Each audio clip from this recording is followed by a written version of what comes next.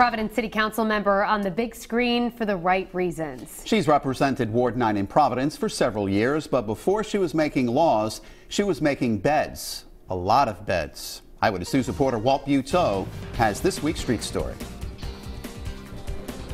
Carmen Castillo came to the U.S. in 1994, never dreaming she'd be casting votes here in City Hall, a couple of blocks from her day job.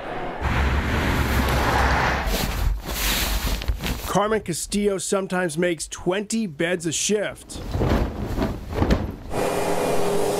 Vacuums, dusts the furniture, sanitizes rooms in Providence's skyscraping Omni Hotel.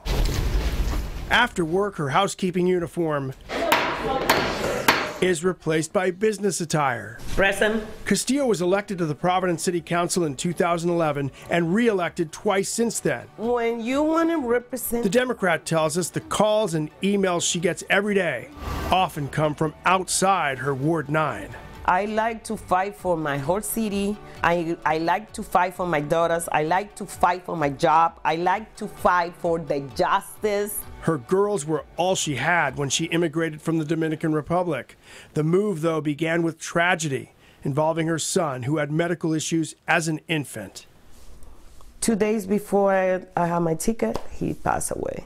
Her first taste of politics came years before she was elected to the council. She worked toward unionizing her co-workers and fought for concessions, including English lessons. We came to this country to get better opportunities for our life.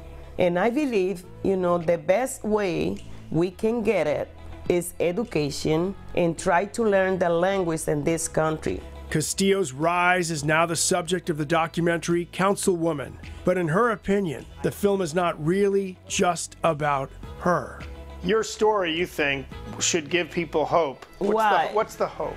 Carmen came to this country, 3 little girls, do the hard job, but she tried to get much better and much better and much better, not only for me, for my family, my co-workers, my community. I want to show them, Carmen do it, you can do it. The documentary premiered in Providence with a broadcast premiere scheduled for later this year. More details are on WPRI.com. In Providence, Walt Buteau, Eyewitness News.